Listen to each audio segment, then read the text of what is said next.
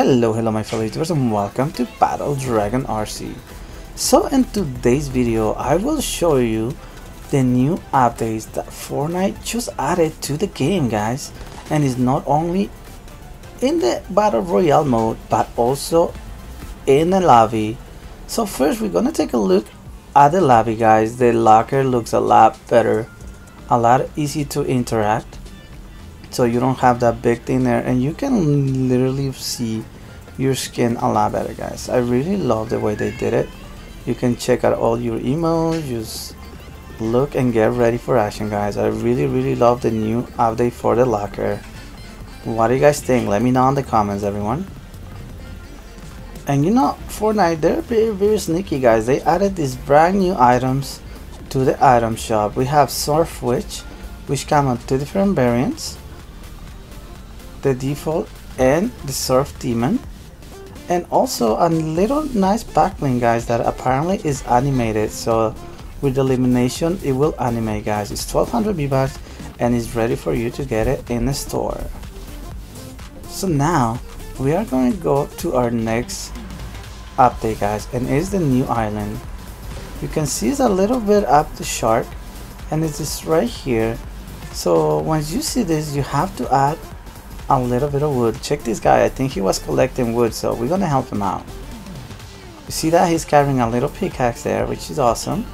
And alright, so let's add some wood and boom, guys, you're gonna complete one of the missions, Coral Bodies the Wood Age. So there it is, guys. That is the new addition to the map. And if you come back, it's pretty awesome. Like, you can see the boats, and you cannot do damage to any of this stuff, so it's actually really cool. So they're just chilling here. There's another guy here just worshipping a fish head, which is pretty creepy. And the other update also is the storm, guys. The storm looks a lot different too. You can actually see it's like it rains. So with this new mechanic, I think they're trying to make it a lot difficult for us to see in the storm. But anyway, it looks pretty cool. I like it. And there's a shark trying to give us scared. But anyway, guys, if you guys come back to the island, you're gonna hear music. The boat is gonna be like in the middle. They went fishing and they got a shark. Since I didn't kill that guy right there, because I think all he wanted to do was a challenge when I first landed, he stepped in and gave me whatever he found. And look what he found, guys. The flare gun. This gun can be found on chests and also at the bolts, guys.